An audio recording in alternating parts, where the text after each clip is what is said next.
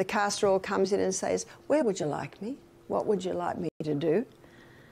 Oh, the unnatural formations, that's what it'll break up, the bone spurs.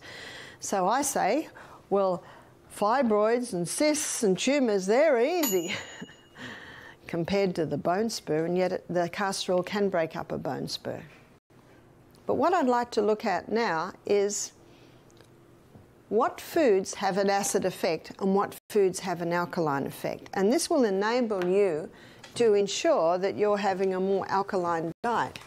So we're going to have a look at alkaline foods and we're going to look at acid foods. And you might be surprised to see that the first alkaline food I'm putting up here is the humble lemon. And you might say, no, the lemon's acid. It is. And it's acid where it should be. There's only one part in the body that should be acid. You know where that is? Stomach. It must be acid. If someone says, I've got a very acid stomach, I say, praise God.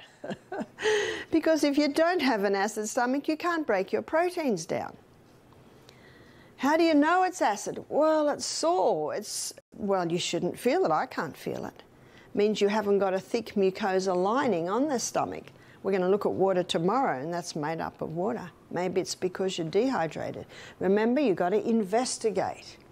I gave a presentation last night to a group, and we had questions at the end. And one question was, what can I do for high blood pressure? And I said, well, I can't answer that in 30 seconds, but you can go to my YouTube lecture. What can we do for this? I said, well, all depends on why it's... What can I do for my sore finger? All depends on why the finger's sore. So you've got to investigate.